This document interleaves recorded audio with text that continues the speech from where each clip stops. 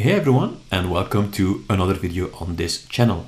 In a previous video, I looked at Bicep and how to deploy Bicep templates with Azure DevOps. In this video, we're going to take a closer look at the authoring experience with Visual Studio Code. There are no further slides involved. We're just going to dive in and start showing you how the authoring of Bicep templates works.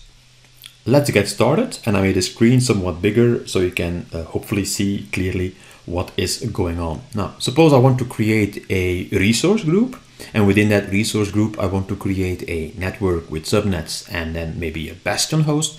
How do I do that? That's still a relatively simple template, but this is just to show the authoring experience, right? So let's get started and create, first of all, our main.bicep file. Now, you heard me say I want to create a resource group. Yeah, that actually means that we also have to set the target scope. But the target scope by default is a resource group. In this case, target scope equals, and I can do control space, that will be a subscription. Now, I want my resource group to be created, but I want the resource group name to be also a parameter. So I'm going to define a parameter, rg name, that's going to be a string, and I'm going to set a default value, just an example, Yeba rg. Then to create the actual resource group, you have seen it in a previous video, that was the resource keyword and then a symbolic name. And then the authoring experience makes it easy for you to select the type of resource you want to create. In my case, I can just start typing resource group, and there you'll see the different API versions that resource group supports. I'm going to take the latest one, just press enter, and then set the properties of this. Now you see these squiggly lines here. By the way, I used STG, that's for storage account. I'm gonna use RG. As you can see here, there are some squiggly lines because the resource declaration is missing a name and location. So I'm going to set the name of the resource. That's the name in Azure that the resource will get. That's gonna be the name of the parameter. So that's very easy. We just have the parameter there. The location, I'm going to hard code now. So I'm going to just set West Europe as a location. Now what else can you do? Well, suppose I don't know, then I can just do control space, and there I can see, yes, I can set some tags on this resource group. So I'm gonna set tags, colon, and then you see this expects an object, curly braces, so just press enter, and then I can specify the tags. For example, I want a tag called environment, and I want to set this to dev, right? This should be enough actually. This is already a functioning Bicep template that at the subscription level deploys a resource group. Now we're ready to create the network. Now we're not going to use a resource, we're going to use a module. So we have to create the module first. So let's add a folder called modules and then create a module called vnet.bicep there. Now to create the actual network, we are going to use indeed resource over here. I'm going to call it symbolic name vnet, and I'm going to search for virtual networks. Yes, there we have it. That's the latest API version. Then equals, and then of course the curly braces. Now, what do you put inside this module? Well, of course, let's first look at the squiggly lines. Yeah, name is something that I really need, so let's pass in the name of the VNet. Now, I want this module to have a parameter as well for this VNet name. So VNet name is going to be a parameter, and that's going to be a string. So the name will be the VNet name. How easy it is to work with parameters and then use those parameters inside a Bicep file. What I also need is a location, so the location, and I'm going to use a resource group function for that. And the resource group function, I can use location, the property location, to retrieve the location of the resource group I'm creating this VNet in. And you'll see later, because my target scope is subscription, you'll see later how I can set the scope for the VNet to the resource group. But that's something that you will see in a moment. Now I'm a little bit lost. I don't really know what to do now. Okay, yeah, control space to the rescue, of course. And yeah, there's something like properties for our network. When I'm using a colon here, I can see, yeah, I need the curly braces, so just enter, and then again, I don't know what to do, just control space again. So you'll see me do that several times, control space, to find out more or less what I need to do. Of course, you have to have some experience with these resources in Azure to know what you need and what you really don't need.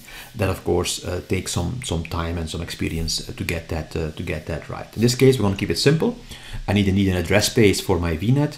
This address space is also just an object, and then that one has, I don't know, control space, address prefixes, and address prefixes is that's an array. That's an array of strings. Now I don't want to set the address prefixes to an array. I just want to pass in one address prefix. So okay, that's limiting it a bit, but that's fine. So I'm gonna create a parameter here called VNet address prefix. That will be a string, and I'm going to just use that VNet address prefix over here. Now this does nothing for my subnets. So okay, how do we do the subnets? Well, let's see. Under address space, what else can I add? Control space. Yes, there we have also the subnets property. That's indeed also an array that he expects. And this array is something that you have to set as follows. You have to create objects in here, and then you're going to specify, for example, the name of the subnet, etc. Now I want to make that a little bit different, because you have to type the name, but for example like this. Oh, that's wrong. Wait, that was a bit too simple. Yeah, and then you have to type, again, you have to type properties, and then within properties you have to use the address prefix again. So this is how you supply the subnets. Now what I want to do is I want to make it a bit simpler, and I want to pass in my VNet subnets with a simpler array that just contains items that have name and address prefix. So I'm just declaring an array parameter here, right? And I'm not going to use this thing over here that I don't want to use. So I'm going to delete this, and I want to iterate over the items in my array. Now within Bicep, you can do that with a for loop. So I'm using for here, and then I can take a variable. I'm going to just call it item for item in VNet subnets, right? And then I can pass in my object. Now this object of course has to be formatted like a subnet should be formatted. So it's going to have the name of the subnet, but that will be the name of the item that I find in my for loop. And then of course the subnet has properties, and that has an address prefix, and that's going to be item address prefix. And you'll see later of course how I pass in this VNet subnets array from main Bicep to VNet Bicep. Let's see if all the curly braces and so on are fine. Let's do it like this. Yeah, I think we have them all here. Yeah, that's indeed correct. So this defines or this creates a resource of type VNet, a virtual network with an address space, and then subnets within that address space. But I pass in the subnets with my own array that just contains a name and an address prefix. So that simplifies the parameter passing a little bit. Let's just save this and see now how we create this VNet from within main.bicep. Now we have the VNet module created. We have to see how to use that module. So that requires the module keyword, also a symbolic name. I'm going to use VNet, and then the authoring experience is clever enough to give me the modules folder, and then the module, one of the modules within that folder. So all the rest is the same. We start adding properties to the module. Control space can help me here. Yes, I need a name as well. Yeah, I'm going to set this to VNet Geba here. I also need a scope, and that's important because the scope for my main.bicep is a subscription level scope, but the VNet needs to be created in the resource group that I created. So I can set the scope of the module to the resource group I created, and that is of course RG. That's a symbolic name of the resource group that was created before. And of course it's a module, so we need to add the parameters to the module. So when we type enter here and then we do control space, we can clearly see the parameters that the module expects. I'm first going to set the VNet name, and I'm going to use the same name as above there. So I'm going to use VNet Geba here. I also need a VNet address prefix.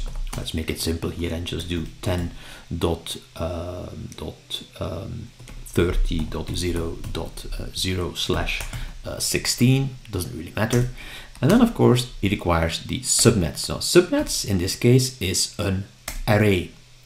An array with items in it that have a name and an address prefix property. So I need to provide these items over here, and then I'm just doing the following thing. I'm specifying the name here. So the name is, for example, I want to have a server's subnet, doesn't really matter, just an example. And then the address prefix. Now there is not really suggestions here, so that is not part of it. So you have to know what you use in your array. The address prefix for this subnet is going to be, let's make it simple again, 10.30. Let's see, yeah, doesn't matter, like this, /24.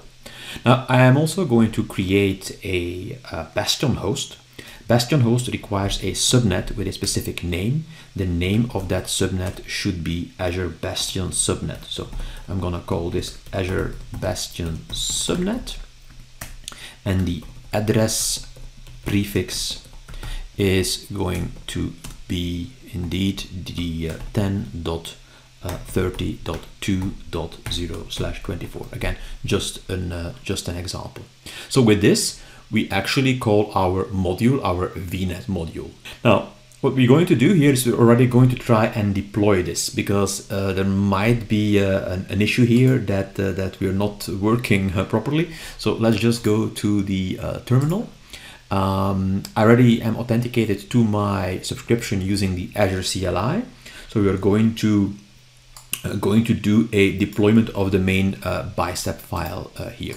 We can use the Azure as deployment sub create command for this. So at the subscription level, we are going to submit this template file. I don't have any specific parameter that I need to set here, because indeed I have a default value for my resource group. I could override that, of course, by using the parameters option there. Oops, this one I'm going to clear out and then do that again. So I'm not overriding the parameter RG name. Let's run this and see what happens.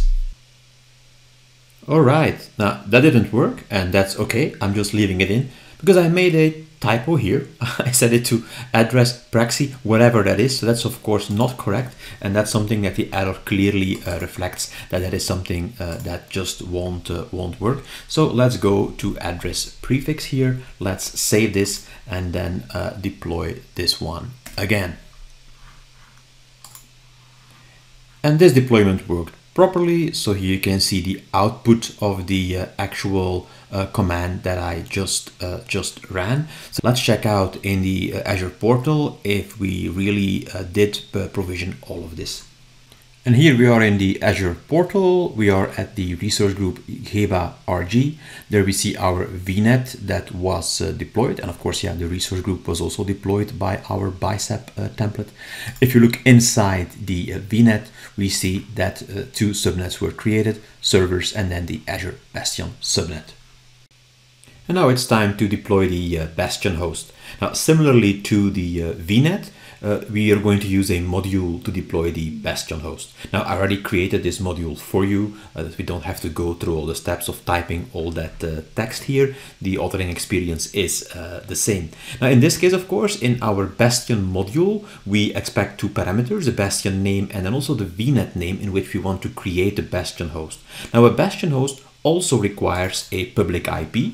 So within the same module, we create that IP as well. So the resource of type public IP addresses. We give that IP a name. We concatenate IP dash with the Bastion name we pass in as a parameter.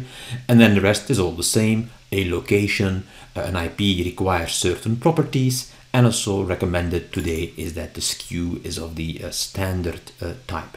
So that creates a IP address, a public IP address for us. To create the actual Bastion host, we create a resource of type Bastion host here, and again, same thing. It requires a name, which we use a parameter for. The resource group location is set, and then these are the specific properties for a Bastion host. So a Bastion host takes IP configurations. Each IP configuration has a name, and an IP configuration has properties. In this case, we need to specify the subnet that our Bastion host will use. Remember, we created this Azure Bastion subnet during the creation of our VNet. Now, important here is that in the properties of the subnet, the resource ID is required for that subnet. And I actually don't have that. So I construct it here by using the resource ID function. Resource ID function takes a parameter for a specific resource type, in this case subnets, and then we want a subnet in the VNet with VNet name that we passed as a parameter, and the subnet, yeah, we know it's going to be called Azure Bastion subnet because that's required. So this returns a string, which is the resource ID of the subnet. Now our Bastion host also requires this public IP address. Yeah, that's just the resource ID of the IP we just created. That's of course easy to get to because we have the Bastion IP symbolic name here, and we can just retrieve the ID using bastionip.id. And then we set the private IP allocation method to dynamic. I think that's the default. I don't really have to set that here. This is just making it a bit more explicit. Now, what do we do, or how do we now create the actual Bastion? Well, that's of course very easy. Let's just do that one more time, drilling it in, so to speak. So I'm going to use the Bastion module, going to modules and then Bastion Bicep, and then we're going to provide it with the properties. The name of the Bastion host, you know what, I'm going to just use this. Yeah, that's going to be it. The scope is the same as before. That's going to be the resource group, and then the parameters to my module. And that's easy. We know that there is, with control space, a Bastion name. I'm going to use the Bastgeba here as well. There are other ways to do this cleaner, but I'm just doing it this way. And then the VNet name. Well, actually, the VNet name, I want to just illustrate that we can use something which is called outputs as well. So the VNet was created in our VNet module. Now, when you create something, you can have an output for it. So in this case, I can say VNet and then outputs. And then the output, in this case, I've chosen to output a name property. So VNet outputs name. As you can see, yeah, it's giving us some squiggly lines there because it doesn't exist. Well, let's first indeed just save this and have an output in our VNet here. So if we go to our vnet.bicep, at the end we can specify outputs we want to give. And this is just an illustration. So in this case, I'm saying, okay, the output, let's make it simple, is going to be the name. That's going to be a string. And what is going to be the output? Well, in this case, it's really simplified, just the VNet name that we use here. But it does illustrate the concept of outputs. So if my VNet module is outputting a property string, I can refer to the output of my VNet creation by using VNet and then outputs. Yeah, of course, I get help there. And then I can use a dot, and it knows now that there's a name output. And remember, we use the VNet name in the parameters for the Bastion host because the VNet name is required to retrieve the ID of the subnet. Now, again, for you advanced users out there, there are other ways to achieve this. This is a relatively simple way to do what we needed to do. So this is it. I'm going to again deploy this and see if my Bastion host gets deployed. My subnet and so on already exists, and as we're using the incremental method, this should normally add the Bastion host to my existing deployment. So let's try and do as deployment sub create again and run this and see what happens. It takes a while before the Bastion host is created, but after a while in the resource group we see indeed that the Bastion host was created.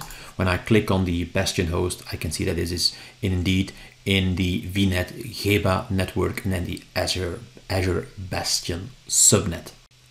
And this concludes our look at the authoring experience of Bicep templates in Visual Studio Code.